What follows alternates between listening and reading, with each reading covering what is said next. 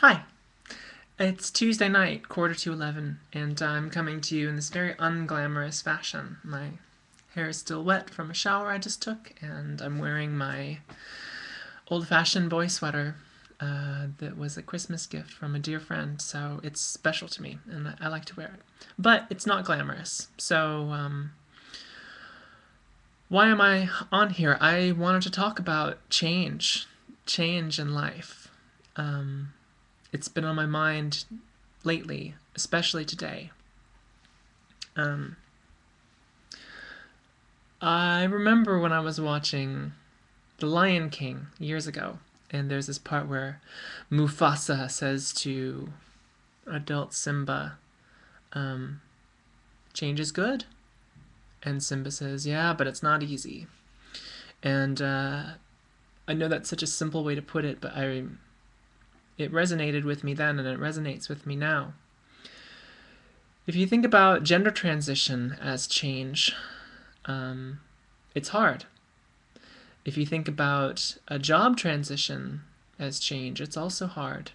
If you think about moving from one town to another, that's change and that's hard. Or starting a new relationship or ending an old relationship. These things are change and they're all hard. Um, but, they're good too. Change is good. I think change is the only thing in life that you can count on. The only thing that you can ever know to be true is that things are going to change in one way or another. Nothing is static, nothing stays the same. Um, Everything is falling apart if you listen to Tyler Durden. But I don't so much these days anymore. I try to listen to myself. I'm going through a change right now that's taking a lot out of me. I started a new job. I started a new job a couple of weeks ago. I'm working for Amazon now. Yay, which is pretty cool. And um, it's a change because I'm no longer doing my independent game development, which is what I've been doing for the past year since I moved to Seattle. And that's on the shelf for now. Um, I'm working downtown, and I hate driving to work. I hate driving to work and back. I hate sitting in traffic. I hate spending money on gasoline. I hate the fact that I'm polluting the air. I hate the fact that I'm sitting in the car all alone, not carpooling. I had this life in Copenhagen where I was just biking and taking the bus and walking everywhere, and it's been really hard to have that life since I've come back to the States, but I really want it again. So I've been busing back and forth to work. So it's been a rough schedule these last couple of weeks. I live in a town called Shoreline, which is about 30 miles north, maybe 25, 20 miles north. I don't know, somewhere. You can Google it. Um, it's north of downtown, and it takes a while on the bus to get back and forth. It takes about an hour to an hour and a half from the time that I leave to leave my starting point to the time that I arrive at my destination. And I'm trying to start this job on the right foot, so I'm really trying to be there early. I'm trying to be there, by 9 or 9:30 at the latest. And that requires me to be out of the house by about 8 o'clock in the morning.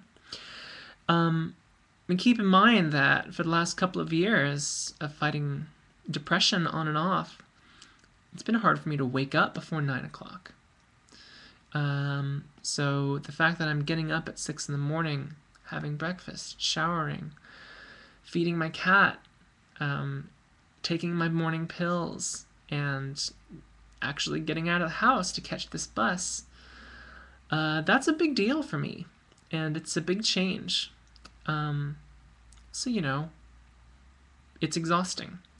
Not to mention that by the time I finish work and I get home, I really only have time to sort of eat the dinner that's been prepared for me by my parents and dilate and then go to sleep. So I'll let you guess what I just did and what I'm going to do next tonight.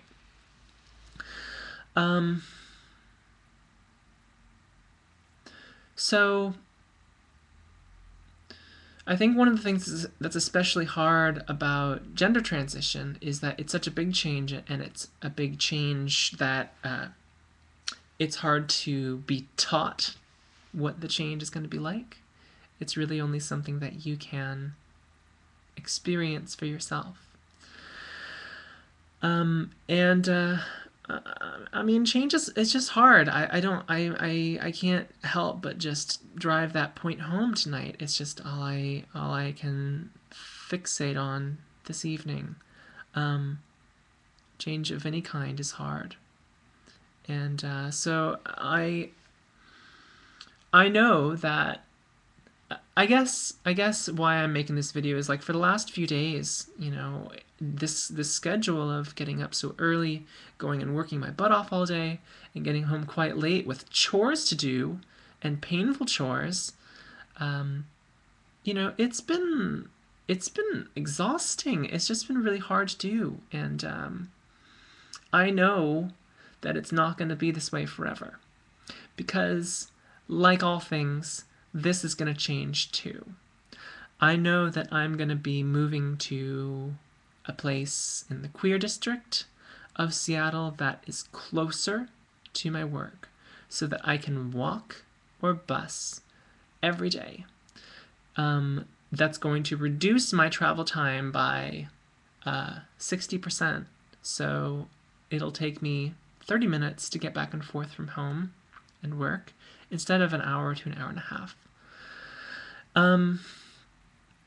And keeping that future in mind and remembering that it's going to happen, because I know I'm going to see that through. It's hard to keep that in perspective.